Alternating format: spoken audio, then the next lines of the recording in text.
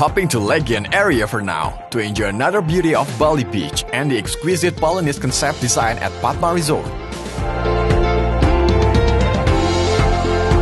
Padma Resort located in between Kuta and Seminyak Beach. This resort spans a total area about 6.8 hectares with 432 rooms.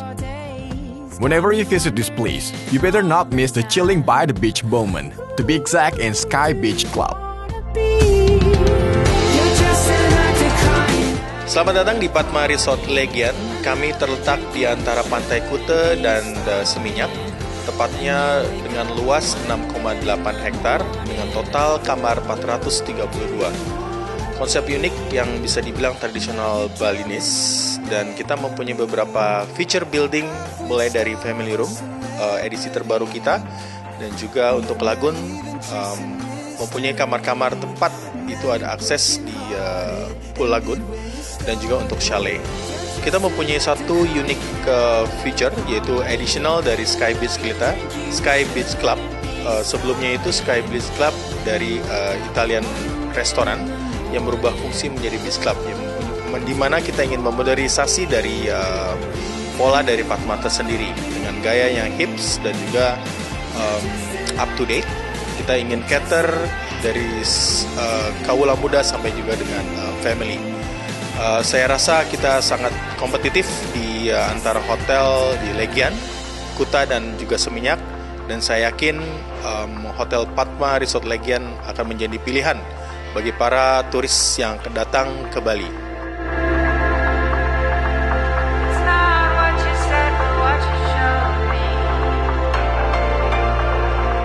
Skai Beach Club was formerly an Italian restaurant that has been reinvigorated. This club offers you the amazing beach view.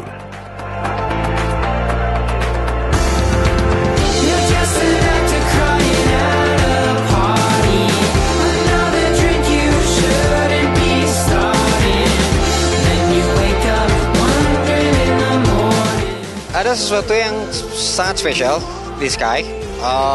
Itu selain venue-nya, pertama itu yang saya bilang kita punya infinity pool. Kita punya view yang facing to the beach langsung dari setiap sudut dan mendapatkan sunsetnya sendiri. Dan yang ketiga, kita punya minus to beer. Dan itu beer yang saya bisa bilang itu terdingin di Legian saat ini. Ya, dengan special glass design yang membantu untuk mempertahankan dinginnya di temperatur pinggir pantai yang lumayan hangat ya, lumayan panas. Jadinya kita memang betul memfokuskan diri untuk kepuasan tamu itu sendiri pada saat mengkonsum bir yang minus to beer yang kita punya.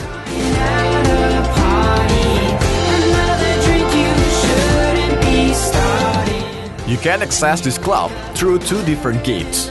The first one is from the main gate of Padma Resort, or you can just hit it from Padma Beach.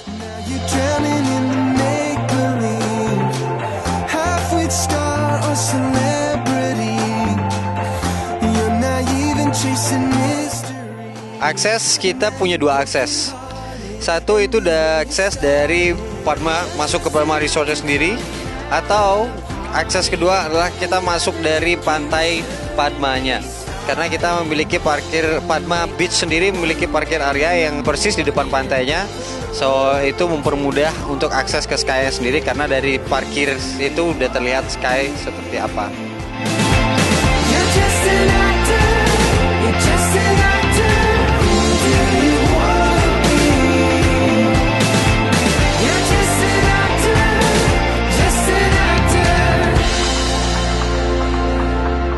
Kita buka dari jam 11 siang itu sampai jam 12 malam kita close. Last order 11.30 untuk beverage. Swimming poolnya sendiri kita hanya buka dari jam 11 siang sampai jam 9 malam.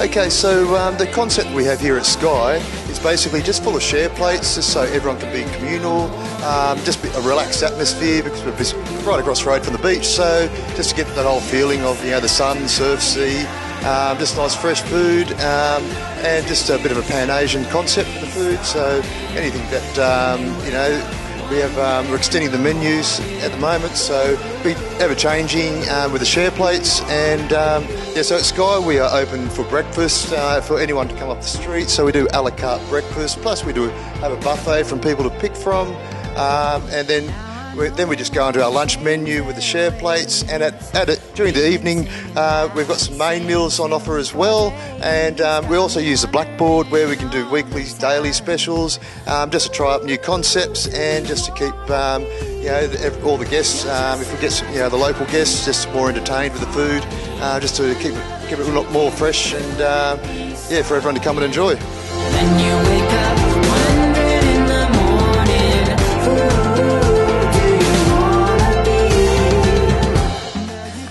This is our second time at Padma. Staff are very friendly, food's delicious. We had Japanese last night and it was very good. Cocktails are delicious.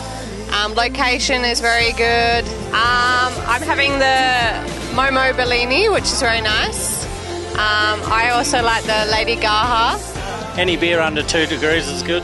No, it's a very good place to stay.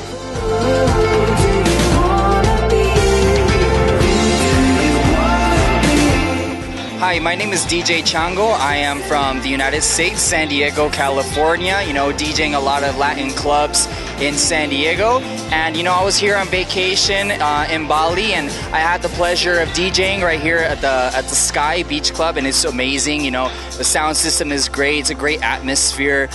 You get to see, the sunset as you're DJing, which is like very special. Also, on top of the sunset, you have the ocean view.